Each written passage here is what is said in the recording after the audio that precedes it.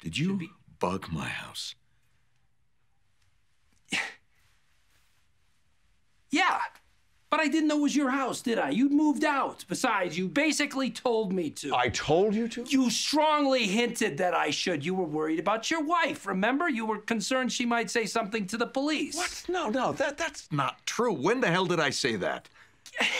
Let's not get lost in the who, what, and whens. The point is, we did our due diligence, and she didn't talk. She kept quiet. She stood by you, Walt, which, if you ask me, is the ironical silver lining here. I mean, on the one hand, sure, she snuck off the reservation to get some dirty, damp, and deep.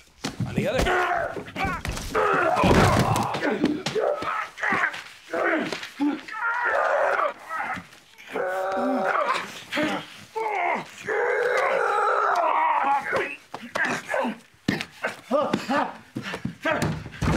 You're fired! You're done! Good. Oh, boo-hoo, I won't cook meth anymore. You're a crybaby. Who needs you? Hey, I'm unplugging the website, so no more money laundering. How do you like that? I want those bugs out of my house today. I want them out now! You just bought a $300 suit, psycho!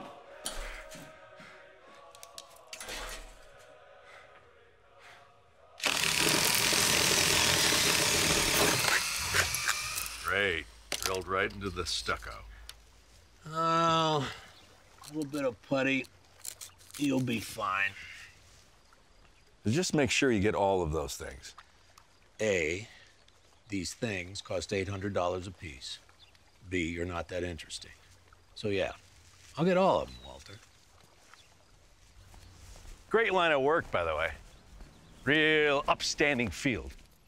Yeah, well, I enjoy it.